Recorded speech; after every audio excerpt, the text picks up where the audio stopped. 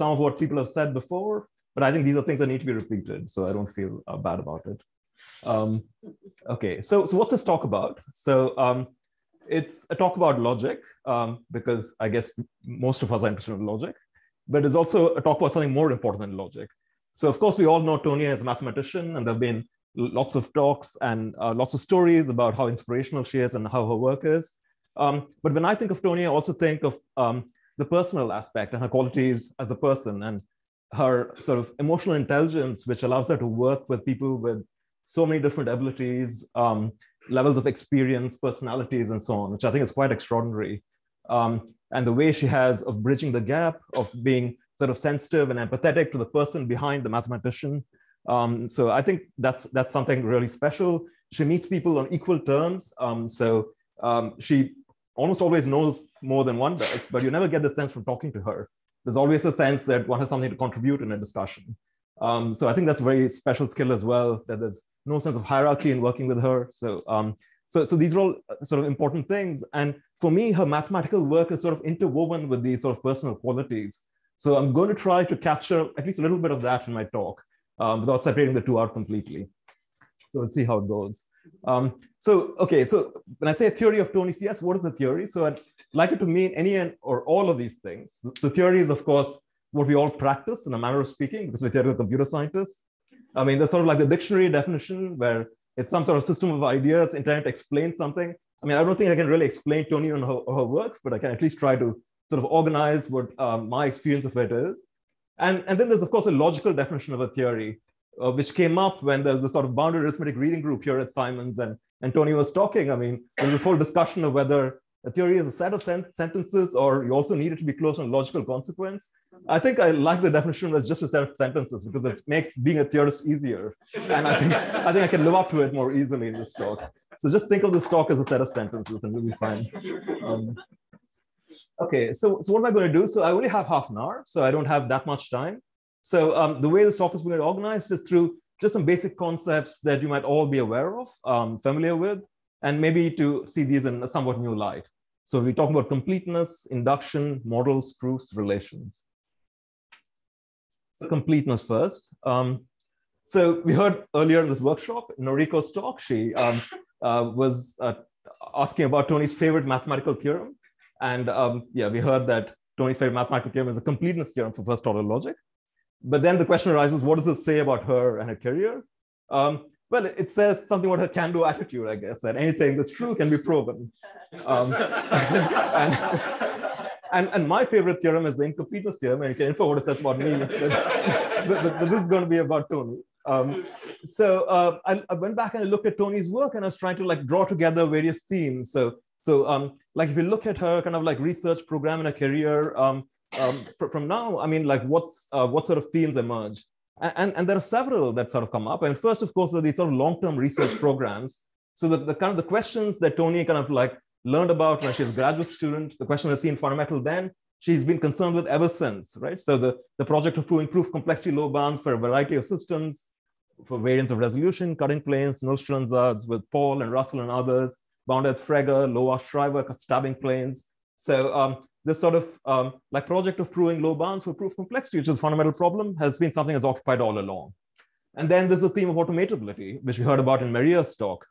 So there's a sort of seminal paper of Krajicek and Pudlak, but then several of the following works by Maria and Toni and others on TC0 Frege, bounded depth Frege. There's work with Sam and others on NP hardness of proof size, which is closely related. Then Toni's really cool work on connections between learnability and automatability, which hasn't really been followed up very much, but I think it's a really cool connection. Then following on Albert's work with Eliza Maneva, some work on weak automatability of depth 3 Frege. More recently, following that Serious Muller paper on algebraic systems cutting planes, you can see that once Toni gets onto a problem, she thinks about it for years, for decades on end, and kind of like remains engaged with it, because these are fundamental problems, and she's interested in the hard problems, the fundamental problems.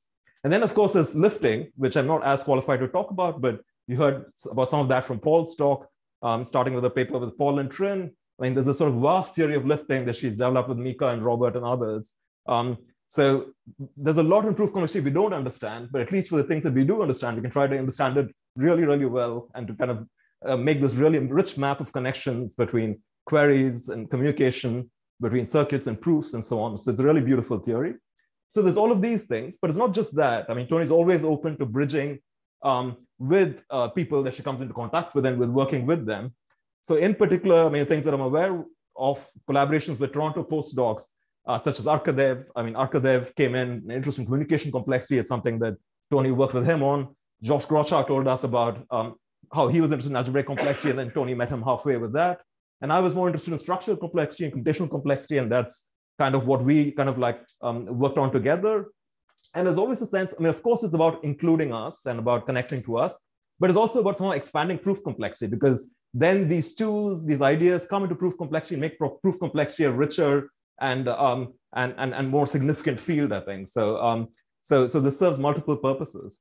And then there are other explorations which I can't really like capture within this. I mean, so maybe a sense of adventure, differential privacy with Cynthia, and her work with Rich, and fairness and theory of machine learning. Maybe somewhere Toni said these are connected to proof complexity too. I don't know, but it's but I think it's just very useful for someone who's starting off to think about like the various ways in which you can kind of like form a research vision and kind of a combination of like a longer term research program, questions that you care about all the way through, and then opportunities that you have in terms of meeting people halfway and connecting with them. And then trying to keep things fresh and interesting for yourself, and having these kind of maybe intellectual adventures, or that's what I think of them as, at least. So that's about completeness. So induction is next. And this is going to be a bit more personal, because this is going to be about my own induction to proof complexity at Toronto. So what happened was that I arrived in Toronto as a postdoc in 2007. I'd done a PhD at Chicago, and then I was with Valentine at Simon Fraser for a bit, at the same time as Josh Boresh-Oppenheim. And I'd only been doing computational complexity. I didn't have a clue about proof complexity. So that's the, so when I arrived in Toronto, I mean, there's this like great theory group at Toronto. I imagined working mostly with Steve and with Charlie Rakoff. I did work a bit with Steve, and that led, I think, eventually to this windfall that James and Ian have, the $100 windfall. But so there's some work in that direction. I talked a lot to Charlie, but not the easiest person to collaborate with, but I enjoyed the conversations with him. In the end, it was Toni who had the most influence on me and my work. So what she did was that she suggested that I use my intuitions about computational complexity as a guide when learning and doing proof complexity. And like there's a sort of this thing mentioned earlier in the workshop about how the first problem you meet sort of imprints you, right? So like somehow you continue thinking about it all the way along.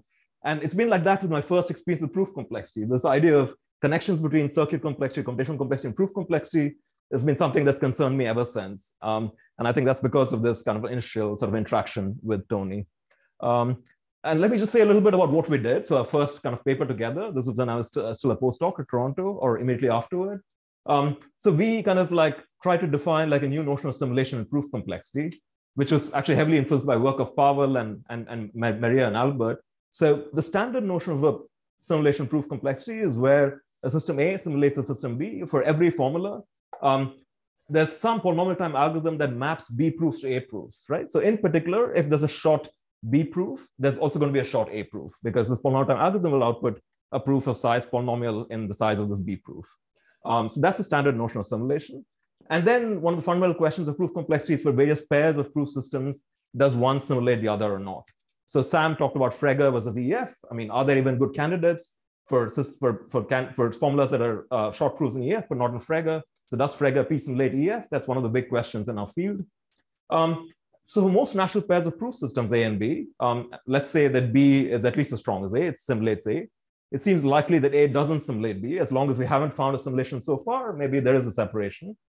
But as we well know, if you've tried to prove proof complexity low bounds, it's often very hard to show.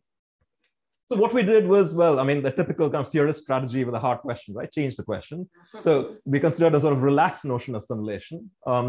And we had this notion of an effective P simulation, which is somehow makes more sense from the point of view of computational complexity, which is that you don't really require that every formula in B has like short proofs in A.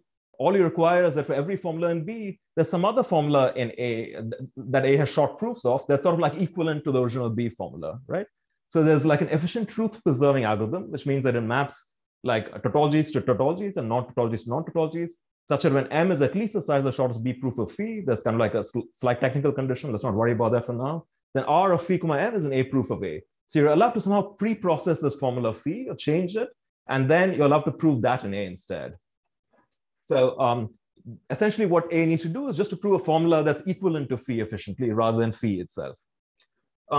So, I mean, yeah, so it's not that natural from the point of view of proofs, perhaps, but it is natural from the point of view of proof search, because from the point of view of proof search and looking for proofs, this kind of simulation is sufficient. It's if A has efficient proof search and A effectively P simulates B, then B has efficient proof search as well.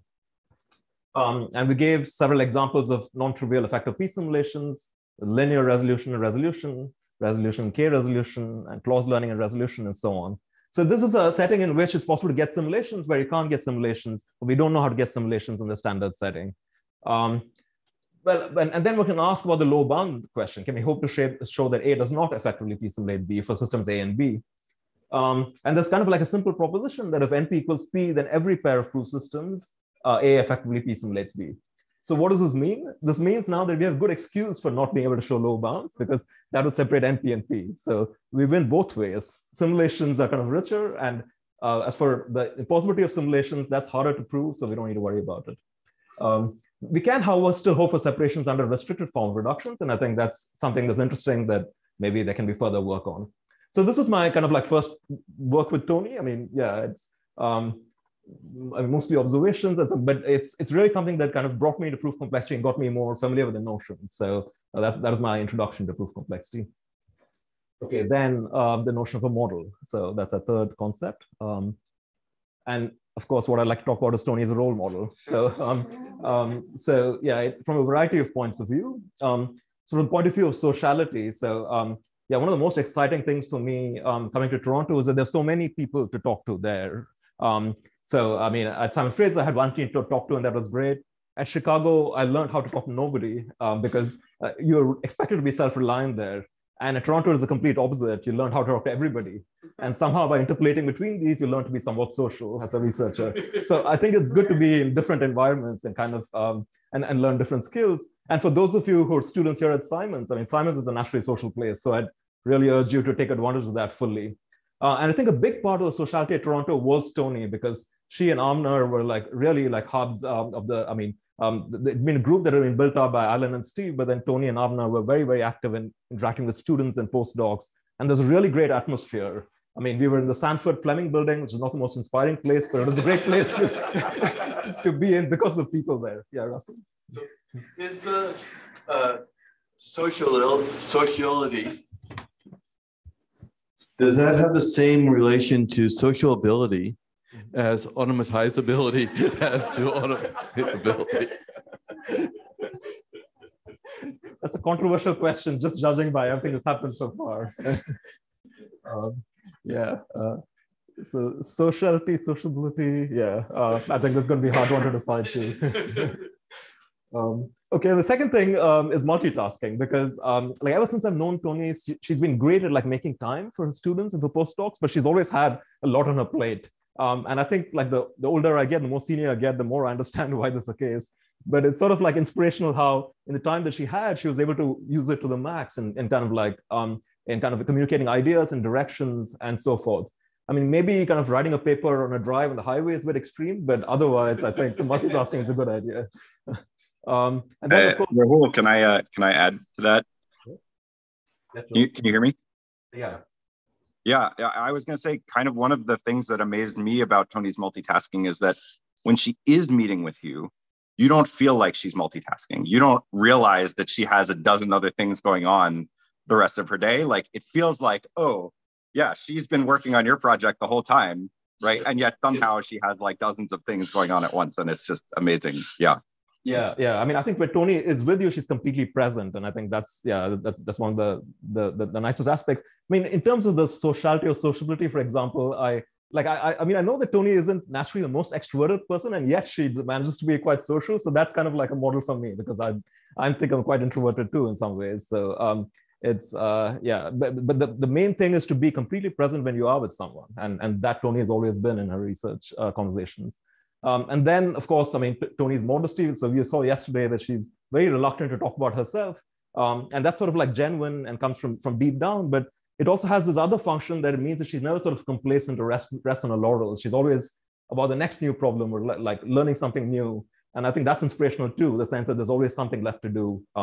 And one can't quite just sit back and be comfortable. And then finally, well, this is of course a term that Les Valiant popularized, but it has nothing to do with Les's notion. So evolvability, and what do I mean by that? So I was thinking of something very specific, which is presentation. So this is a presentation. And to be honest, I'm quite embarrassed in general by my presentations because, I mean, I'm not as harsh on myself as Yuval is, but let's say my presentations are low tech. Let's call them low tech to be polite. And for a long time, I was okay with this because Toni's presentations were low tech too. And I thought if that was the case with her, then it was fine for it to be the case with me. And then a few years ago, she learned how to use the tablet and she's drawing like these beautiful pictures and giving these great talks. And I felt very abandoned, but but also inspired. I mean, it's maybe not such a good idea for me to give talks on my tablet if anyone wants to see my handwriting, but maybe there are other ways in which I could evolve. Okay, so that's about being a role model. Next, the notion of proof. So let's talk about real world proofs. And I don't mean ones that are done by SAT solvers, but ones that are done by us humans, proofs in our area. So of the three projects I've been involved with Toni, by far the most labor intensive in many ways was this one on pseudo-determinism, which was with Shafi and Russell and Toni.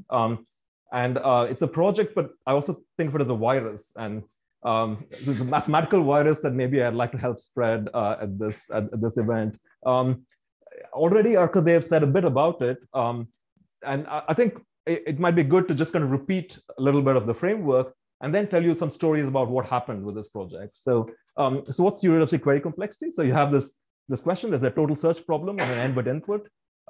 Let S be the search problem. And we say it has heuristic query complexity Q. There's a randomized query algorithm which makes at most Q queries and outputs a fixed solution to a search problem with a probability at least 2/3, let's say. So one example, I think this isn't one that Arkadev covered, is output a 0.1 additive approximation to the fraction of ones in the input string, right? So this notion of pseudo-determinism was this beautiful notion that Shafi and Eran Gart came up with, and then it's been studied in various contexts. And one of the things that's been proved about it in the query setting, there's this paper by Goldreich, Goldwasser, and Ron, and they showed that this problem has pseudo-deterministic query complexity omega n. So it requires omega n complexity. I mean, it's easy to see just by random sampling that you can get kind of like an answer that's within 0.1 just by making constant number of queries, but not the same answer each time. If you want to produce the same number on most computation paths, that requires query complexity omega n. And that's a sort of a hybrid argument. So it's a nice argument, but it's not too hard to show. And then you might think, well, let's change the problem slightly. And let's ask for this kind of like a solution to this find ones problem. So given an n-bit input with at least n over 2 ones, can you output the index of a 1, right? So can you output the index of some 1? And this is a problem that's an FNP in the query world. Unlike the other problem, you can actually check the solution because if you're given an I, you can go and look at xi and check that it's actually 1. There's something you can't do with that problem of approximating the Hamming weight. So it's interesting to look at problems in FNP and whether you can separate randomized and pseudo-deterministic query complexity for this problem. And the randomized query complexity is again O1 because it can just output a random index, and that's likely to be good with high probability. And the trivial exhaustive search algorithm is a deterministic algorithm which requires query complexity omega n because you might keep encountering zeros. You look at the string from beginning to end and you output the first one. And it seems hard to come up with a pseudo-deterministic algorithm that does much better than that. I mean, that seems to be the best that we seem to be able to do. Well, what we showed, and this is again repeating what Arkadev said, is that find ones requires query complexity omega square root n. And there's a sort of surprisingly indirect proof. I mean, it requires a detour through the Nullstellensatz proof system, the application of Huang's sensitivity theorem, and so on. Well, the one saving grace is optimal for quantum query algorithms. So it's optimal for something, but it's not quite the bound you want to get. So what about the true omega n bound? So it's kind of like connected to this kind of graph theoretic problem that's very, very natural, right? So you consider like a coloring of the middle two layers, say of the n cube, and you take a vertex and you color it by some I. So an arbitrary coloring such that a vertex colored by some I such that the ith bit is 1, right? So if it's, say you have like the first NO2 bits are 0s, the next NO2 bits are 1s, the color can be any of the anything between NO2 plus 1 and N, right? So that's an N coloring, the N coloring to reconsider. And the question is there some vertex V in these middle two layers such that its neighborhood has omega of n colors, such that its neighborhood is very polychromatic? And we'd like to show that such a vertex exists. And if we do, then we would get a linear pseudo-deterministic query low bound. So, I mean, that seems that it should be the case. And yeah, but we just weren't able to prove it. And so maybe at this point, it helps to say a little bit about how this problem was introduced to me and what happened after that. So this problem was actually mentioned to me by Ofer Grossman, who's a student of Shafi's. And I think he had thought about it. And it seemed very simple at first. And it was sort of like he thought an information theoretic argument should do it, but it didn't really give him much. Oh, yes. Sure. You mean this was introduced? This no, the find once. Okay. The find once, yeah. So Ofer visited me in 2018 and he talked to me about find once and he said, there should be an information theoretic kind of like argument for this, but we don't know. It's very surprising. I agreed it was surprising, but I didn't get quite infected by the virus until I came here for the science program in 2018. And then we talked with Shafi and Toni and I talked about it. And we had some kind of progress towards it. I mean, independently, I think Russell had a way of combining like known kind of query sort of relations to get this n to the 1/4 bound, which is also n to the 1/3 or close to n to the 1/3. But then there's this question of trying to get closer to omega n. And at some point, I don't remember whether it was the end of the science program or maybe shortly afterward, there was this square root n argument. I think that was really due to Toni. But then we were kind of like trying to work further on improving it.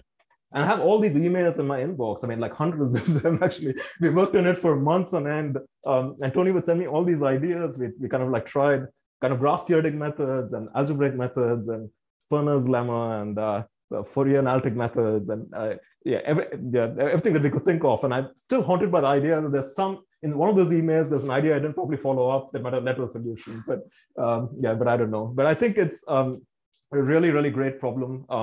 And I would encourage you to sacrifice yourself to be infected by this virus and settle it once and for all.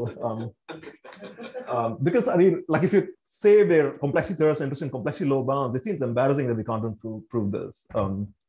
On the other hand, I mean, like Huang's sort of sensitivity theorem is like such a beautiful proof, and it was only done recently. Maybe there's a similarly beautiful proof for this. We need to wait and see. So there's this sort of like story earlier about the cyclone tautologies and how there's like this sort of enterprise for a very long time and trying to prove the low bound against cutting planes, and it failed. But there was a good reason for that failing because it was false. But here it's probably true, so we don't have as good a reason, I think. Dangerous claims. Dangerous. Don't say things like that. Try to refute it then. Well, one or the other. I'm happy with one of the two. Okay, and finally about the notion of a relation. And I think here, yeah, so many people in the proof complexity community and beyond, Toni is like a collaborator, mentor, and friend. So yeah, and so it's so valuable in many different ways.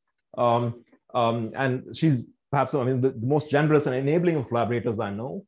And I mean, given how collaborative she is and how influential her work has been in proof complexity, I was kind of like had this thought experiment of could we define like a Pitassi number for researchers in proof complexity, a distance in the collaboration graph from her. Then I thought about it a bit and I was like, this isn't so interesting because suppose we pick a random paper on proof complexity and a random author on this paper, the high probability the author will have Pitassi number at most 1. With noticeable probability, they'll have Pitassi number 0. So it's kind of like trivializes the notion and might not be so interesting to consider. So, but it's quite extraordinary how much Toni is able to connect with people and draw them into proof complexity. And of course, she's been a very sort of valuable mentor and friend. It's harder to talk about because it's more personal, but she's always been present whenever we needed her. I mean, also in organizing this program. Yeah, Russell? I think we could have like a competition where instead of people competing to have a low Pitassi number, you see like if anybody has a high one. That's going to be hard. Yeah, hard see what is the diameter of the graph. Yeah, that's a much better question, I think. Yeah.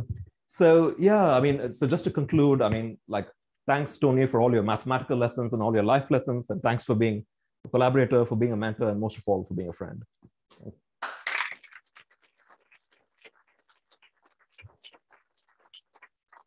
What a great talk to wrap up on. Any questions? Russell again? So I think I came in on, at least on the writing of that paper, when the work had already been done. It didn't like seem that I didn't spend that much of an effort on that paper compared to other things. But I think But I want to say, but since then, like I wasted a lot of time on this problem. And I think it's like a general comment, and I think what you were saying agrees with it, is that in my life, I've spent a lot of effort in mathematics failing. And the ratio of time I've spent failing to time I've spent succeeding is immense. Mm-hmm. So it's much more work to fail to solve a problem than to succeed. And I think you were saying the same thing. Yeah, absolutely. And I should say that with this mathematical virus, we did try to infect as many people as possible. We told Avi Vigdison and Noga Alon and Mike Stacks about it, but they're very skilled at evading these viruses, so they didn't succumb. But maybe someone here will. I keep thinking of one story. I don't know if I should say it. I don't know if, so in Toronto, as students, we had the Theory student seminar. I think it's still running. And the rule was that faculty were only allowed as the explicit invitation of the speaker. I don't know if it's still the case. Yeah, but in my time at Toronto, I can't remember faculty ever being invited, in fact.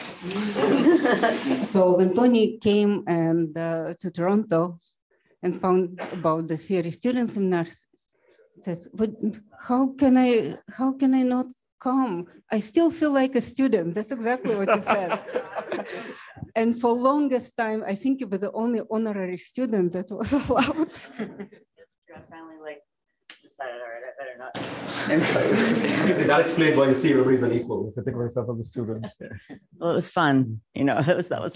So I just wanted to thank the organizers and everybody for, an amazing, 3 days. Yeah, it was really shocking and amazing. So thanks so much.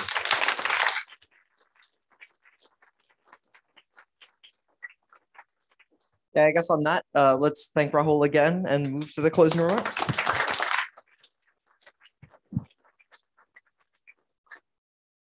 Okay, Shafi, do you have something you need to say at the end? Oh, okay, never mind. I'm very glad that Toni's happy. All right, well, first there has been, before this intractable problem that has been solved that I want to announce, which is what is the afternoon activity? And that we were planning on a hike originally, but then the weather hit. So we thought that we should keep our options open. And when we told this to Toni, of course, she wasn't deterred and said, oh yeah, let's go on a hike. So at 2:30, we're going to meet in the lobby and then we're going to walk somewhere. So bring good shoes and jacket and whatnot. Yeah, other evening things. There will still be a music night at 6 o'clock tonight. And before we leave, thank you, Shafi. Oh yeah, wait, thank you, Shafi, so much for all your help. Yeah.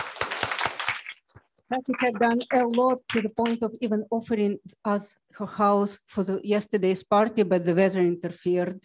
And without you, we wouldn't have this party. Yes. Well, we wouldn't have the workshop to begin with. Thank you so much. Yes, thank you so much. So yes, there will also be people going to pub trivia at 7. A number of people have asked me about this. It will be at Bobby G's Pizzeria, which is at the corner of University and Shattuck. But there's also the music night. Before that music night, how many people would show up if you have it? Yay, okay, the music night's on. Perfect. All right, and now, of course, to the thanks. Thank you for catching Shafi before she left. Of course, first and foremost, it's Simon's for giving us the venue and the budget and everything for this incredible event. To the events and operations staff who have been dealing with us the whole time, Drew, Kevin, William, Ashley, Elizabeth, Sandy. And the tech staff in general for making sure that all the mics and the Zoom and whatnot run smoothly. Shafi, of course, for offering her house and for helping with the banquet arrangements, Ellie for catering it yesterday, and the custodial staff for making sure that this place always looks great. So let's thank them real quick.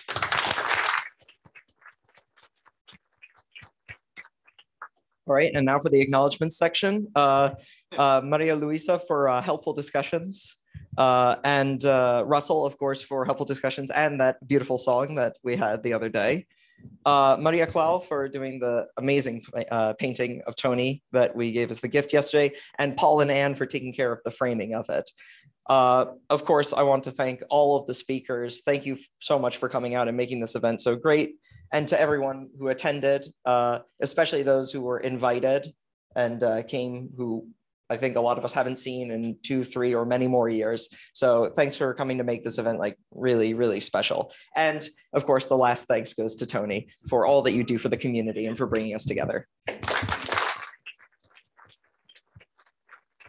And thank you so much, Ian, for doing the lion's share of work and coming up with cool stuff and being amazing. Thank you. A true Toni student. And thank you to Antonina Kolokolova, our head organizer. And paper. All right, and with that, we are going to conclude the technical part of ToniCS. So we have now an hour and a half for lunch, and if you want to reconvene here for the hike, then we will see you then. Thanks.